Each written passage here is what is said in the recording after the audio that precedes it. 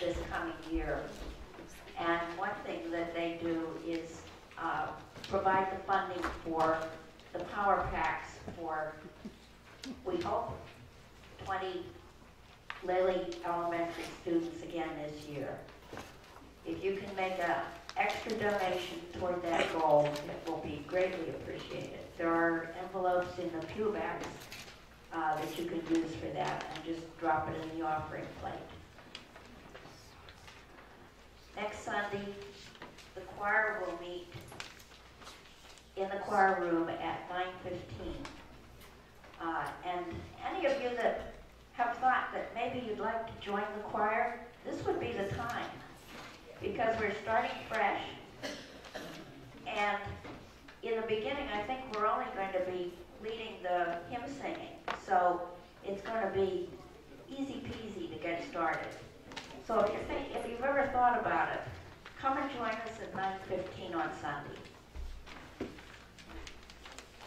Remember that we have those bookmarks in the back of every pew. If you've given online, which several of our members are doing, this gives you something that you can drop in the plate so that you are not letting it pass and not do anything with it. And there are QR codes on that bookmark that you can use to access the website and also the online giving entry. All this is in your bulletin, so take it home. Keep the announcements.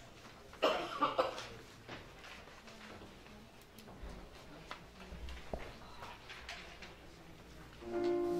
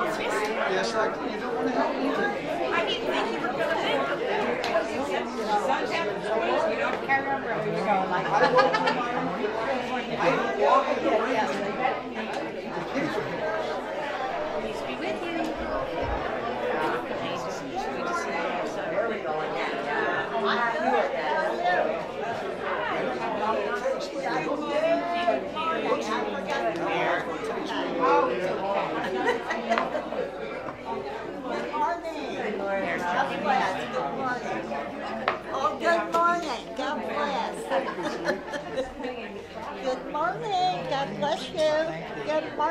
honey. God bless you. Hey, young lady, good morning.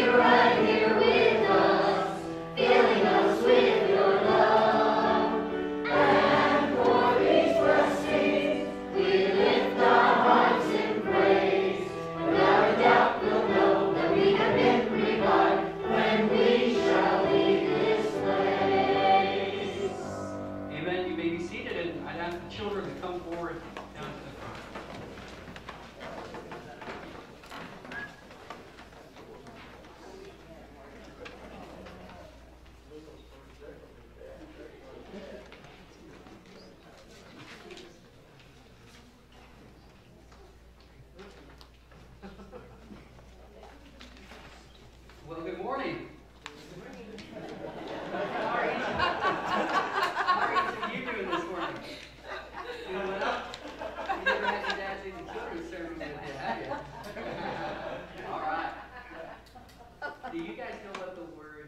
Joy means? Any idea? Happiness? Joy. Okay? Joy, a feeling of great pleasure and happiness. What things in your life bring you joy? What makes you happy, Leo?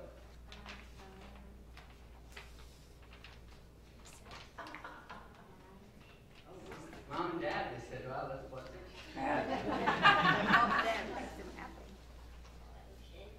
the ocean, she says. Okay.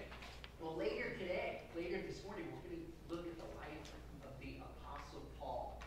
And he was joyful even in the midst of difficult trials in his life. Why do you think he was joyful? Was with him? Because God was with him? That's exactly right. He knew no matter what happened to him, that all was well. All is well in the Lord. He wasn't... True joy wasn't dependent on his circumstances, right? On what's going on in your life. Because when you have God, true joy doesn't depend on your circumstances. Do each of you two here this morning, want to experience true joy in your life? Do you want to experience true joy? Where do you think it starts? It starts in your heart, but who needs to be in your heart? Jesus Christ, right? Jesus Christ, a relationship with Jesus Christ, that's the key, Leo. All right? Tell Jesus all of this. Tell him you're a sinner. Tell him that you know he's a great Savior, that he died on the cross for you and me. And ask him to take control of your life, make you a new person in Christ. And each of you two, will have joy unspeakable. Does that sound great or what? Let's pray. Father God, indeed, we thank you for the fact that joy doesn't depend on our circumstances, Lord, that you're sovereign over the universe, Lord, and that you will work the good, the bad, and the ugly for your good. And Lord, I pray for these two children sitting here next to me, that you would work in their lives and their hearts, that you would call them to yourself, draw them and call them to Christ, Lord, in the future, and that they might live lives worthy of you and live lives that would please you and be a fragrant aroma in your sight. Bless them and bless the rest of this service. In Jesus' name, amen. Thank you.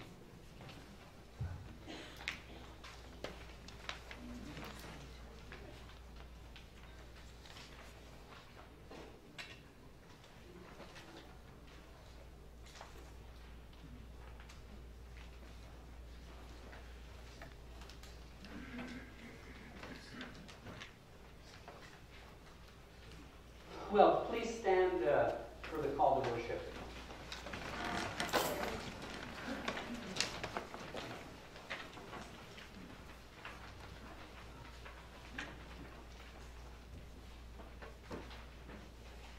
Psalm 93, verses 1 and 2. The Lord reigns. He is robed in majesty. The Lord is robed. He has put on strength as his belt. Yes, the world is established. It shall never be moved. Your throne is established from old. You are from everlasting. Please remain standing as we sing hymn number 6, Great is Thy Faithfulness.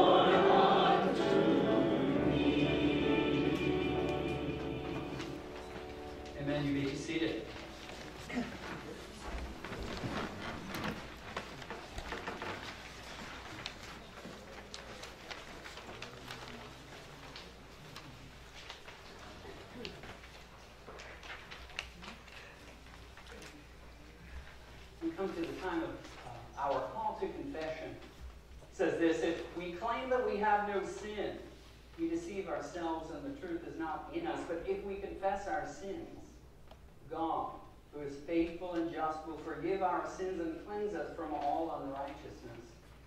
Let us confess our sins against God and our neighbor in unison. Almighty God, You are rich in mercy to all those who call upon you. Hear us as we come before your throne, humbly confessing our sins and transgressions, and imploring your mercy and forgiveness. We have broken your holy laws by our deeds and words, and by the sinful affections of our hearts. We confess before you our disobedience and ingratitude, our pride and willfulness, and all our failures and shortcomings toward you and our fellow men. Have mercy upon us, most merciful Father, and because of your great goodness, grant that we may hereafter serve and please you in the newness of life, through the merit and mediation of Jesus Christ our Lord. Amen. We'll confess silently now.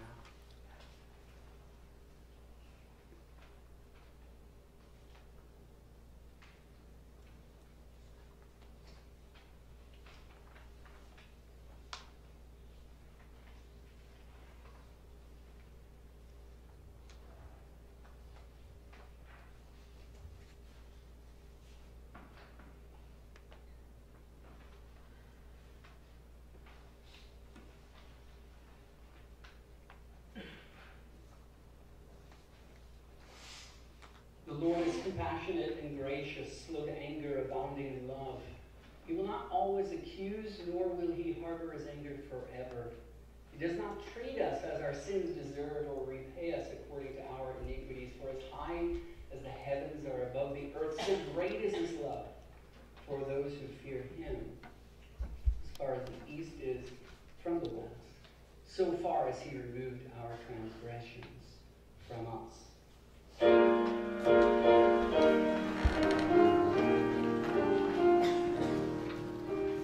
Glory be to the Father, and to the Son, and to the Holy Ghost, as it was in the beginning, is now, and ever shall be, world without end. Amen.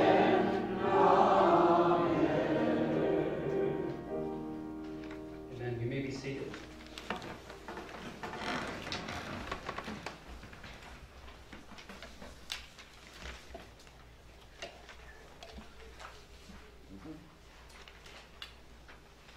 This time we come to the prayers of the people. Yes, I was not on. We come to the prayers of the people. Does anyone have any prayer requests this morning to offer before the Lord? Yes, son? Yes. Family of John McCain, absolutely.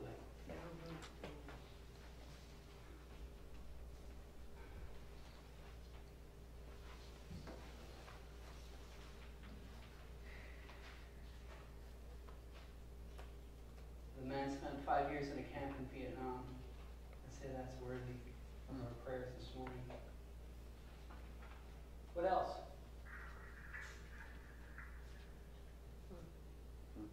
For the Ferranti family. Thank you. I'm taking a trip to Colorado for 3 weeks, and Mom is being left at both hands of the neighbors, so All right. I need some prayers on that part.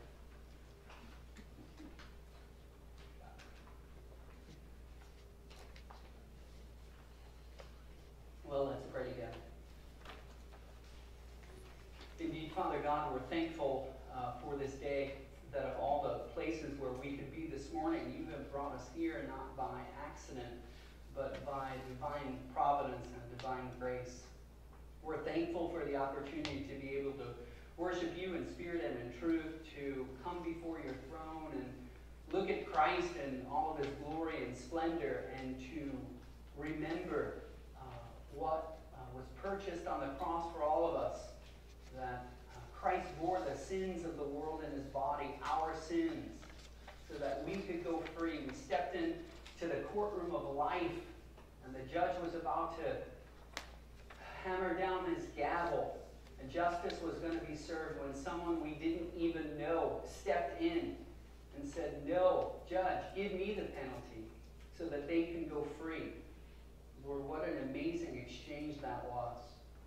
Lord, as we come to you this morning, humbly in prayer, we think of John McCain and his family, Lord, and the loss of a husband and father and grandfather, Lord, and we pray that you be with that family, that Jesus Christ would show himself mighty, that you would cover that family with grace, Lord, and peace, and that, Lord, they might be able to remember all the wonderful times they had with him, Lord, and that you would just bring a peace that would surpass all human understanding.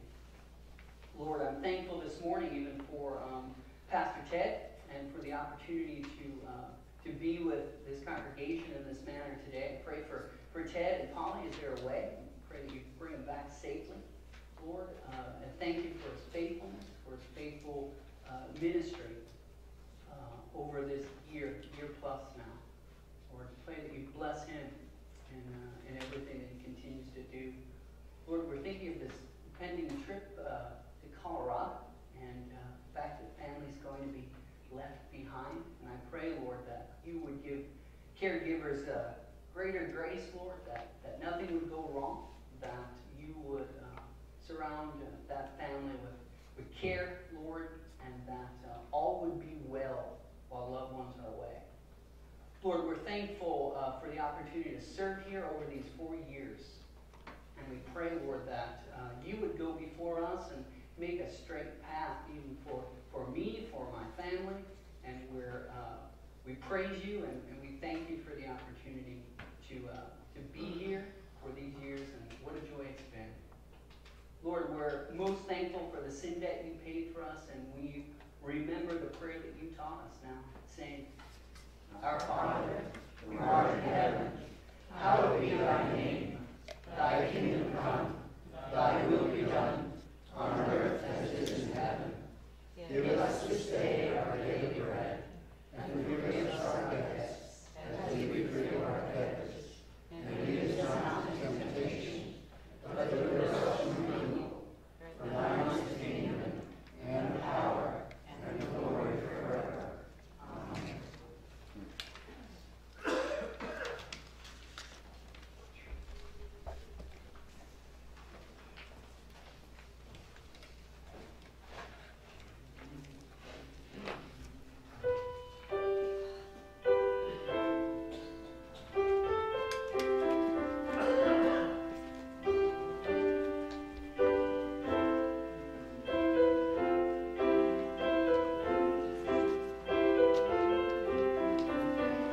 Sing.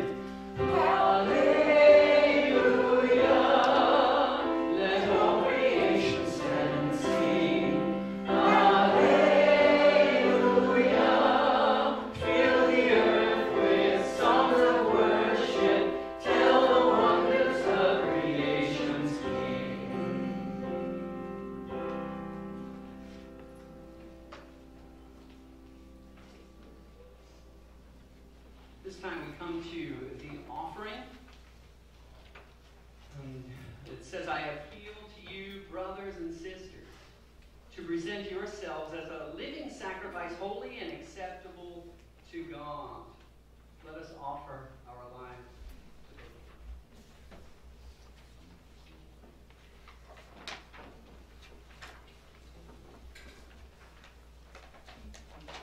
This morning, Miss Mia is going to sing 2 verses of Amazing Grace.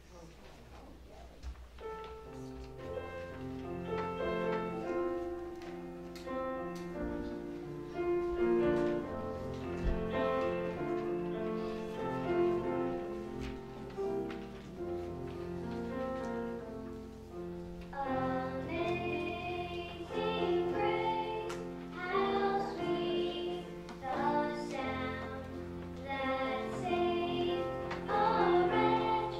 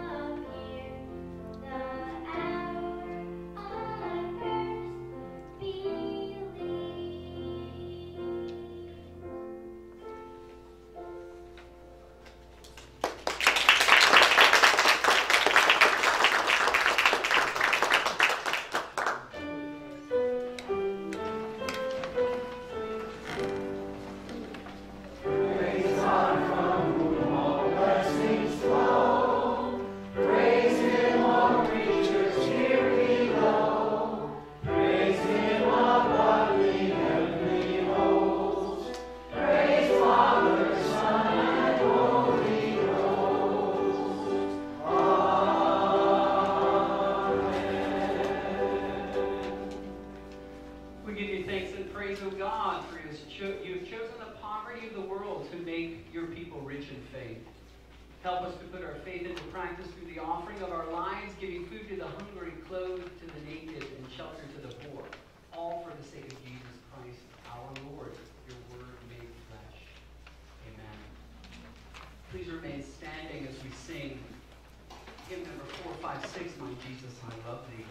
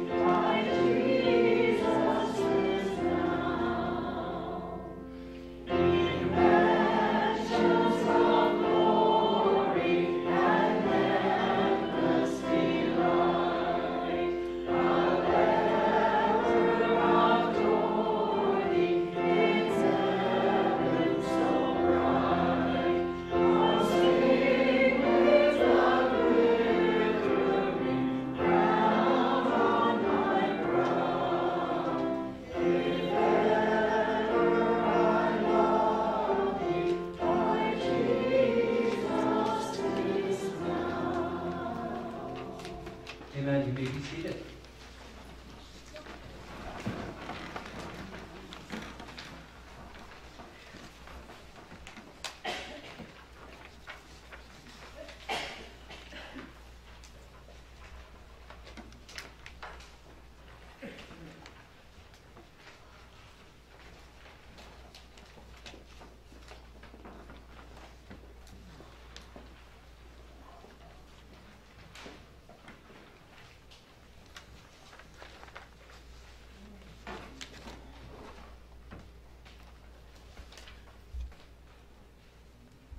Well, when I was thinking and praying about what I teach for this particular Sunday, a series of verses from Paul's letter to the Philippians were the first verses that came to my mind. Can you imagine receiving a letter from the Apostle Paul addressed to you personally? After all, Paul was the preeminent teacher and spiritual leader of the day. The believers at Philippi must have been very excited when this letter was delivered to them. It was a personal letter to the saints in Jesus Christ at Philippi. Very few churches in history have ever received such a letter. But far from being some ancient letter from some bygone generation, this letter is as relevant today as it was then. It's applicable to every church and every generation. This letter, like all of the Bible, represents God speaking to each one of us today. Though penned 2,000 years ago, This book of the Bible has been preserved for our spiritual benefit. The verses we're about to look at from Philippians are for you and me in the present day. I invite you to take your copy of God's Word and open it to Philippians and chapter 1. It can be found in the New Testament portion of the Pew Bible in front of you, although I don't have the exact page number. I'm going to start reading in verse 1 for context, and I'm going to read Philippians chapter 1 from verse 1 through verse 7, and then we'll pray together. Philippians in chapter 1, beginning in verse 1. Here's the greeting. Paul says this: Paul and Timothy, servants of Christ Jesus, to all the saints in Christ Jesus who are at Philippi, with the overseers and deacons, grace to you, and peace from God our Father and the Lord Jesus Christ. I thank my God in all my remembrance of you, always in every prayer of mine, for you all, making my prayer with joy, because of your partnership in the gospel from the first day until now. And I am sure of this, that he who began a good work in you will bring it to completion at the day of Jesus Christ. It is right for me to feel this way about you all, because I hold you in my heart, for you are all partakers with me of grace, both in my imprisonment and in the defense and confirmation of the gospel. Let's pray. Indeed, Father God, what a wonderful text to read from your word, speaking about thankfulness and remembrance and the gospel. Lord, I pray that this text would pierce our hearts anew this morning, that we might see Christ in all his fullness, Lord, that we might be changed individuals, that the word of God would cut deep, Lord, and I pray that it might bless us, Lord, in our walk with you. Go before us and honor your own name. In Jesus' name, amen. Well, I believe that all of you are aware already, but I want to remind you this morning that being involved in church ministry can be very challenging. You can be a pastor, elder, deacon, children's Sunday school teacher, music director, and all of these roles require you to be resilient. People in ministry must have that rare combination of thick skin and a tender heart. Someone with a sense of purpose and direction, yet someone who is sensitive toward the needs of people. And this was precisely the Apostle Paul. 10 years before he penned this letter, Paul came to Philippi on a second missionary journey. And he preached the gospel. And many were converted to Christ, and a church was birthed. A permanent bond of affection was established in his heart for the church at Philippi. He would go on to plant other churches, but he had a special affection for this one. 10 years after establishing this church, Paul was imprisoned in Rome. And he writes this letter. He's about 800 miles from Philippi. He's in a jail, and he decides to pen a letter expressing his love for the Philippian congregation. The context of the verses we're about to look at represent essential aspects of any pastor's heart when trying to express the love he has for a congregation. Let's look together at verses 3 and 4. This is Paul's thankful heart. He says this: I thank my God in all my remembrance of you, always in every prayer of mine for you all, making my prayer with joy. With these two verses, Paul's saying, Philippians, I have you on my mind. Notice Paul isn't rebuking false teaching. He's not correcting bad behavior. He does that in other letters, but not here.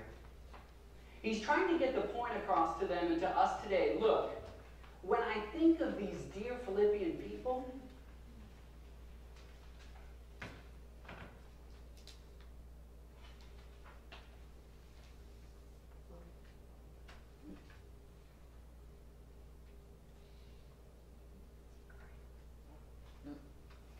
when I recall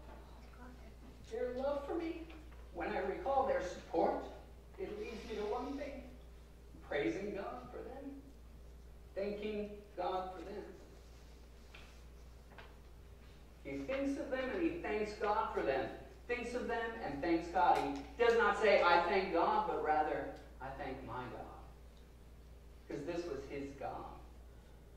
This speaks of assurance and intimacy. God was not at a distance for Paul. He was close. He was his father's friend. He's in prison. It's not exactly a joyful place, yet he is joyful because of what God has done in his life. God transformed his life. In verse 4, we look at Paul's joyful spirit. His joyful spirit. He writes this: always, in every prayer of mine, for you all, making my prayer with joy. Look, Paul is interceding before God on behalf of the Philippian church. A thankful heart and intercessory prayer should characterize all of us, every one of us. When you pray for someone else, where you're diverted from your own problems and your own issues, and you're diverted into the lives of others. One pastor writes this quote, "The passions of a pastor's heart will come out in his prayers." If you examine what you pray for and find you're praying only for your needs, problems, questions, and struggles, that is an indication of where your heart is, end quote. Paul says here that when he prays for this congregation, it plain makes him happy. He makes his prayer with joy, says the text. Notice that Paul has not made a single comment yet about his own feelings. He hasn't talked about his own frame of mind. But when he does, he says that his frame of mind is one of joy.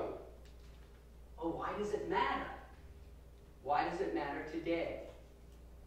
It matters today, beloved, because Paul is trying to get the revelation across that fellowship with the Lord Jesus Christ will triumph over all adversity. Fellowship with the Lord Jesus Christ will triumph over all adversity. Paul's tone here would honestly lead one to believe that he must have been attending some feast or celebrating some wonderful occasion at the home of some of his friends. Instead, the truth is that Paul is in fact chained up to a Roman soldier and quite possibly waiting to be executed. Yet, because of his relationship to Jesus Christ, the text says that he's joyful. Incidentally, joy is one of the major themes that runs through this entire epistle. One pastor has rightly said, J.O.Y. stands for Jesus, yourself, Jesus, others, and yourself. If you have these letters in the wrong order, if the Y is in the place of the J, you will be a rather unhappy, joyless individual. J-O-Y, Jesus, others, yourself. Paul wants each of us to have a supernatural joy.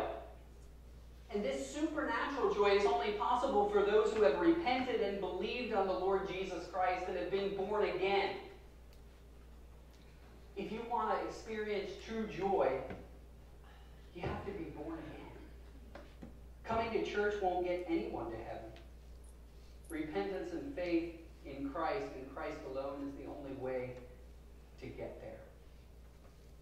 We're about to see the unwavering focus of the Apostle Paul. He's going to look at his imprisonment as a new opportunity to advance the good news. And Paul is reminded of the joint partnership in the spread of the gospel. In this verse, we're about to see Paul's gospel focus. His gospel focus, verse 5.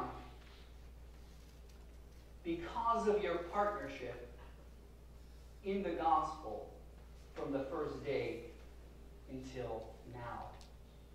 The key word here is partnership, or some translations say participation or fellowship. In the Greek, the word is koinonia. It means to share something in common with another person. The partnership occurs when two or more people become involved in a joint venture. Think of Peter, Andrew, James, and John. These four were partners in a fishing business. Quite literally, they were in the same boat together. And though separated by many miles, Paul remained in koinonia, in partnership with the congregation, in the spread of the gospel message to the world. And in the same manner, I might no longer be with this congregation each Sunday, serving you as its minister of music, but our partnership in the spread of the gospel of Jesus Christ will continue. The great preacher Charles Spurgeon writes this quote, "The apostle longed to spread the gospel, so did they. He was earnest to carry it to regions beyond, so were they. If he preached, they would be there to encourage him. If he held a special meeting, they were ready to help. If money was required, every man was ready according to his means without pressing. Each one felt as earnest about the work as did his minister. They were enthusiastic for the furtherance of the gospel. They were heartily with him where he most valued their sympathy." End quote. True fellowship with Christ and with other believers means more than just enjoying each other's company. It's a mutual sharing of all aspects of our lives. It's a sharing that's permanent because our shared eternal life is permanent. We will worship around the throne of Jesus Christ forever and ever together one day. Believers belong to each other in a mutual partnership produced by faith in Jesus Christ. The job of Laley Presbyterian Church, and any church for that matter, is in communion with other believers to take the gospel message to four corners of the earth. You have thousands of people right in this town who have retired here, spending their days golfing and eating out and collecting seashells, and none of these things are bad in and of themselves. However, many of these people only give mere lip service to the God of the Bible. And guess what? All of you can and must be armed with the message of the gospel. There's no salvation found in golf. There's no salvation found in seashells.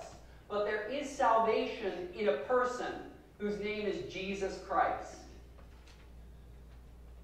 Several weeks ago, Laura and I attended the funeral of the mother of a very close friend. It was a sudden death, and it came as a shock to everyone. The lady who died was a born-again believer. I remarked to my wife that it was one of the most evangelical, gospel-centered, encouraging funerals I had ever attended in my life.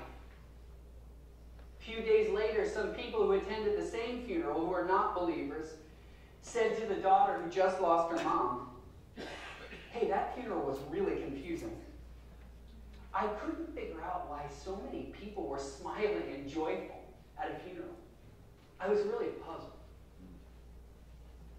And in that moment, God flung open a door for this grieving daughter to share the good news of the gospel of Jesus Christ and to offer something that everyone in the entire world wants.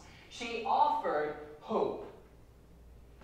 People in the world are looking for hope. That's what they want. Funerals can and should be joyful. Why? Because, beloved, this world is not our home. That's why. We're aliens here. We're aliens longing for a heavenly home where we will worship Jesus Christ around his throne forever. In our next verse, verse 6, this verse is going to reveal Paul's confident hope. His confident hope. The text says, "I am sure of this, that he who began a good work in you will bring it to completion at the day of Jesus Christ." You remember that in verse 5, Paul reflects on the beginning of God's work among the Philippians. It is therefore not surprising that Paul would turn his attention to the day when that work was going to be complete. Paul's expressing his confidence in knowing that God will complete the work. And Paul takes hold of a positive certainty about their future. The good work used here is speaking about when they became born again by God. The work began when Paul first preached the gospel to them. The time when God ripped the scales off of their eyes and they saw themselves as helpless rebels in need of a Savior. God opened their hearts and they embraced Christ and believed in Christ with their whole heart. And Paul's telling them, and he's telling us this day, look, whatever God begins, God is going to complete. Whatever God begins, God will complete. Salvation doesn't occur by human achievement, but rather through divine accomplishment, through what Jesus Christ did on the cross for you and me. If you sit here this morning as a born-again believer, rest assured that God is going to complete this work in you all the way to the day of Jesus Christ, says this text. Paul's point here is, when a man is involved, things are often left unfinished. That unfinished sandcastle on the beach, that unfinished painting, that unfinished manuscript you've been working on for years, that half-built house that you pass every day. All of these are reminders of our human tendency to leave things undone. But it's not so with God. God always finishes what he starts. God leaves nothing undone. Every single masterpiece, every single trophy of his grace, that's us, planned in eternity past and begun in time, will be brought to fulfillment in eternity future. The day of Jesus Christ in verse 6 has the idea of the second coming of Jesus and our resurrection in him. Dr. Stephen Lawson writes this quote, "As a believer in Jesus Christ, you are as certain of heaven as though you have already been there 10,000 years. God finishes what he starts." End quote. Paul is about to wrap up this section of Scripture with an expression of deep affection for the church at Philippi. Verse 7 reveals Paul's affectionate love, his affectionate love. Verse 7 says this, "It is right for me to feel this way about you all, because I hold you in my heart, for you are all partakers with me of grace, both in my imprisonment and in the defense and confirmation of the gospel." Paul says, look, it's right for me to think or to feel this way about you all. I hold you in my heart. His thankfulness, his joy, his prayers for them were right because he remembers the fact that this church stood with him in various times of trial for the gospel. He uses the term all here to show just how large-hearted he was toward them. Paul, just like any faithful pastor, has a duty and a responsibility to treat every believer as a trophy of grace. There was no hierarchy in Paul's congregation. The church at Philippi and Paul received the same grace of God and salvation. It was the same grace granted by God through Jesus Christ. So he says, you're all partakers of me with grace. Like two pieces of metal that are welded together, Paul is glued to them by an unbreakable spiritual bond. And he writes this, both in my imprisonment, meaning when I was bound in chains, and in the defense and confirmation of the gospel. It's simply astonishing to think that Paul wrote 7 books of the Bible while physically chained and shackled to a Roman guard. Ephesians, Colossians, Philippians, 1, 2 Timothy, Titus, Philemon. They're all termed the prison epistles. As I was studying this passage this week, I thought about all the petty, little things that get under my skin in daily life.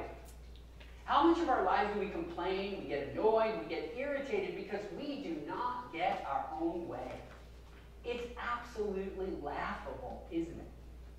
It's laughable when you put it in the context of the Apostle Paul and what he went through for Jesus Christ and his church. He wrote 7 books of the Bible because of his love for Christ and for the followers of Christ, all the while chained to a Roman guard. Nothing was going to deter Paul from proclaiming the gospel, and he would not let anything compromise his testimony for Jesus Christ. This morning we've discussed Paul's thankful heart, his joyful spirit, his gospel focus, his confident hope, his affectionate love. All rooted in his love of Christ and his love of the church. Lately Presbyterian Church, in the future, you can rest assured that when I think of this place,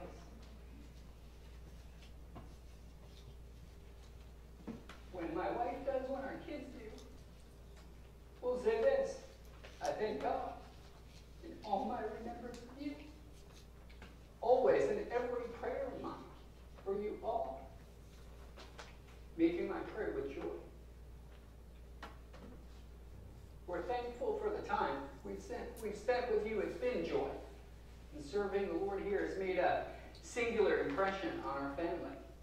We ask that you pray for us, and we know that we will be praying for you. It was 4 years ago.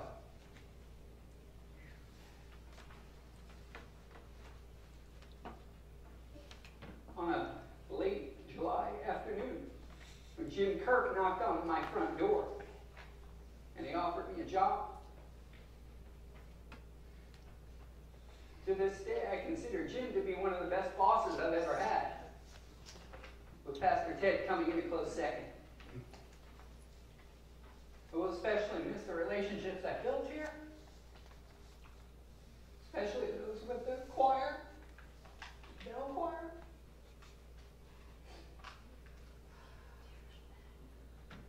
Keep focused on Christ.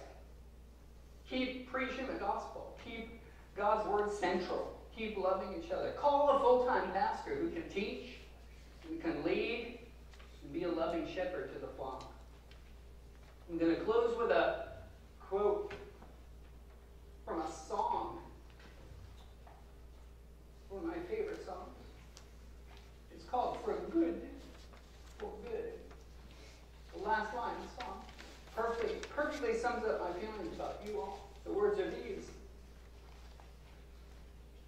because I knew you, I have been changed for good. Let's pray.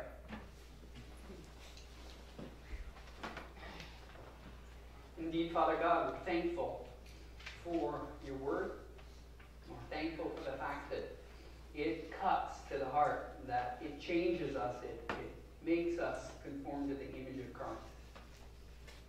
Lord, I pray that you would be with this congregation, Lord, as they move forward, calling a new pastor, calling a new music director, Lord.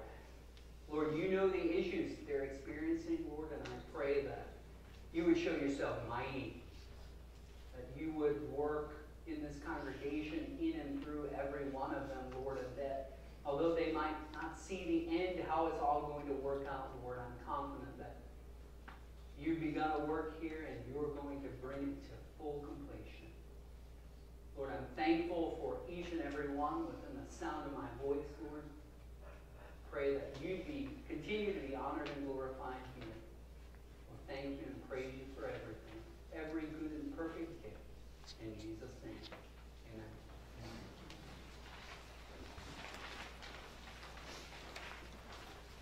Let's stand together as we say the Apostles' Creed.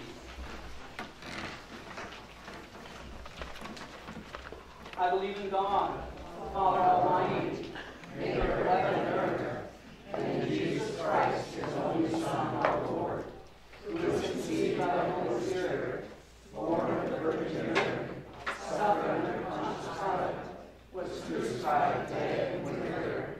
He descended into hell. The third day he rose again from the dead. He descended into heaven, and sits on the right hand of God, our Father Almighty. From thence he shall come to judge the living and the dead. I believe in the Holy Spirit, the Holy Catholic Church, the communion of saints, the forgiveness of sins, the resurrection of the body, and the life everlasting. Amen.